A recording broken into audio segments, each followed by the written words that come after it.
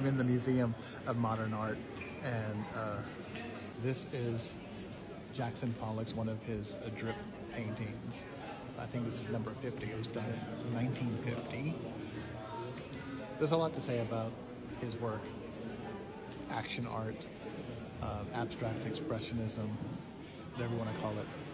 Drip paintings, right? So he would get house paint and a dipstick and drip the paint in swirls and just let the paint fall on the canvas as it will.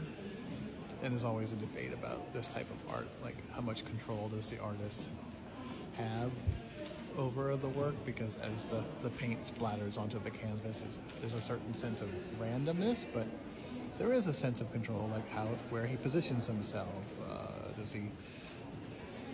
The colors he uses, from what vantage point is he dripping the paint. I remember when I was in college, one of my professors was talking about this painting, and we had to like write little response papers, and I wrote about this particular painting, and I talked about brushwork, and I got like a C- because the professor was like, these aren't brushworks, these are drip painting. This is drippings of paint, not brushes.